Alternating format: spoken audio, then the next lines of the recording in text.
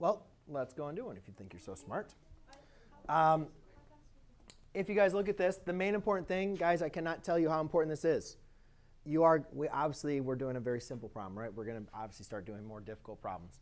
So you're going to need to make sure that you guys have a diagram to understand it. So first thing is, just create a nice little platform. All right, fine. You have an angle of elevation. Angle of elevation is from a horizontal sight line. That could be the ground or so forth, but it's going up, right? We know that is 52 degrees. We know the distance from where your friend is to where you are is 120 feet. And we are looking for the height, right?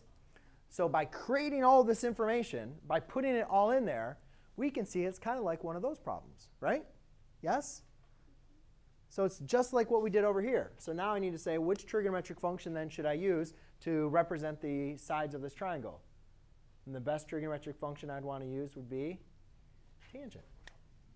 So I could say tangent of 52 degrees is equal to opposite over hypotenuse. I will make sure, guys, or please make sure that you remember the please make sure you remember your units. That's going to be very important. You will be marked down if you mess up with your units. So therefore, I'm going to multiply 120 feet on both sides. Phone ringing. So therefore, I'll have h equals 120 feet times the tangent of 52 degrees. Make sure in your calculator that you have this, make sure your mode is in degree mode. And then I'll just do 120 feet, or 120 times the tangent of 52. And I get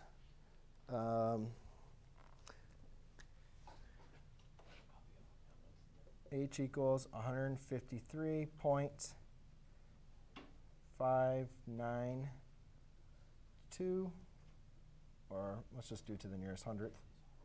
Or nearest hundredth, yeah, 592 feet. Is everybody OK with that one? Yes?